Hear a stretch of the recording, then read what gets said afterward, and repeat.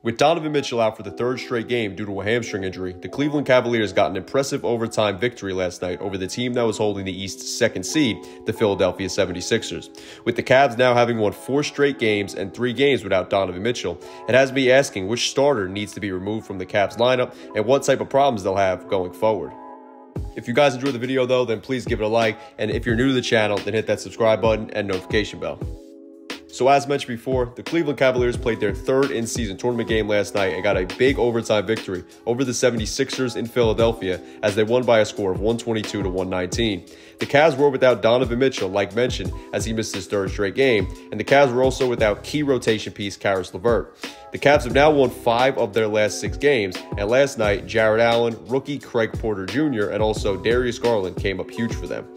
Allen finished with 26 points and 13 rebounds, as well as the game-winning basket. Craig Porter Jr. had 12 points on 5 of 9 shooting with 9 assists and a plus 21 plus-minus rating. Then Darius Garland was the star of the show for the Cavs, dropping 32 points on 40% shooting, along with 5 rebounds, 8 assists, and 3 steals. The Cavs are also undefeated when Darius Garland drops 25 points or more in a game. While I don't want to bash Donovan Mitchell, you can't say the same for him, as the Cavs are 4-3 when Mitchell drops 25 points or more, opposed to Darius Garland, who's 3-0 when dropping 25 points or more, and nearly was 4-0 as he dropped 24 points in the Cavs' win over the Warriors on November 5th. Now, I don't think Mitchell is the issue, as you can see here. Mitchell actually has a positive 2.8 net rating when on the court without Darius Garland, opposed to Garland's negative 3.2 net rating when on the court without Mitchell. And the fact that Garland and Mitchell have a positive 10.3 net rating when sharing the court together is a positive to see for the Cavs going forward. The problems arise when the Cavs put their most used starting 5 on the court together of Mitchell, Garland, Strus, Mobley, and Allen. While that lineup has only managed to appear in 5 games together due to injuries, rest, etc., that appears to be the starting unit the Cavs will be going with going forward, and they have a negative 0.8 net rating per game despite solid shooting clips of 51% from the field, 43% from 3, and nearly 80% from the free throw line. The lineup also has accumulated a negative 7.71 total net rating in their 60 minutes played together, which of course is not good whatsoever. However, when you start taking starters out, things improve for the Cavs. Taking Allen out of the lineup and going small with Mobley at the 5, the Cavs have an absurd 49.6 net rating and a wild 88.4 defensive rating in 33 minutes played. When taking Garland out, the Cavs have a positive 35.6 net rating and once again an incredible 88 defensive rating in 23 minutes played. Last season's starting lineup of Mitchell, Garland, Okoro, Mobley, and Allen had a positive 7.28 net rating, and they haven't been able to play a single minute together this season. So I'd be interested to see that unit out there together once again once they get everybody healthy. Another group of 5 guys that haven't played together this season is if we replace Okoro in that lineup with Dean Wade, and last season in 42 minutes played, the Cavs had a positive 16.1 net rating with that group. And going back to how the Cavs have struggled with a dual guard and dual big man lineup, the unit was actually at their best when Mobley was off the court, and the lineup with Okoro was at their best when Mobley was off the court as well. So it just seems the starting 5 with Strus or just having both of their star guards or all-star caliber big men together just isn't the answer.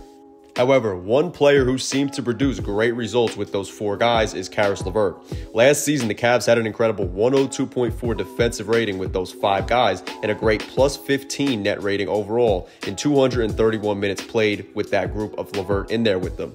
This season, that same group has only played 9 minutes together, so take from this what you will, but they've produced great ratings with their 24.8 net rating, 110.5 offensive rating, and a tremendous 85.7 defensive rating.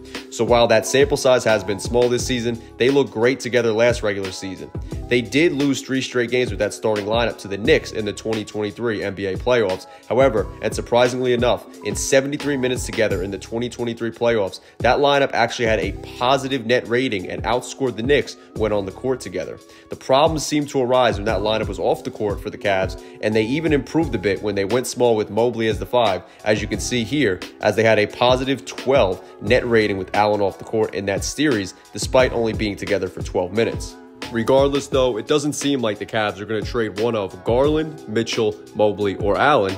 And with that said, I think it should be LeVert who moves up from the bench to the starting unit, as Craig Porter Jr. has shown he may be ready to be thrown into the fire and run the bench unit himself, and with Strus, who would go from the starting lineup to the bench unit with Porter Jr., I think the Cavs bench would be fine, as lineups containing Porter Jr. and Strus have garnered a 3.3 net rating in their 67 minutes on the court together this season. So it seems that should be the move for the Cleveland Cavaliers going forward. Now, the Cavs sit in 8th place in the East currently with an 8-6 record, which isn't the greatest. However, they've played the 4th hardest schedule of any team in the entire NBA, and also have been a bit banged up this season, as Mitchell, Garland, Allen, Porter Jr., and Okoro have all played 10 games or less out of the total 14 games that the Cavs have played. So I think the team is a bit better than their record shows, and it's going to come down to the Cavs head coach, JB Bickerstaff, trusting his gut and making some of the changes outlined here today. As of right now, the Cavs will play the second easiest schedule for the remainder of the season. And with that said, I think they can afford to make some changes and experiment a bit, as they can't afford to have a disappointing playoff run this season, just like they did last season, as they'll have a lot of important choices to make in terms of decisions on players coming up. And next season will be their last, where they control the fate of Donovan Mitchell, as he has a player option and can opt out in the following offseason. So the Cavs have a lot of flaws, but they've been a bit banged up and still have shown off how great they could be if they make the right adjustments. And now everything falls on head coach JB Bickerstaff, whose name has been in rumors recently to be fired. So it'll be interesting to see if the Cavs look deep enough into the lineups that I've shown today, which I believe can bring them the best results going forward. Anyway, though, let me know in the comments what you think about the Cavaliers, any players, or any topics that I talked about today. And of course, if you enjoyed the video, then make sure to give it a like and subscribe if you're new to the channel. I'm SCJ, and I am out. Peace.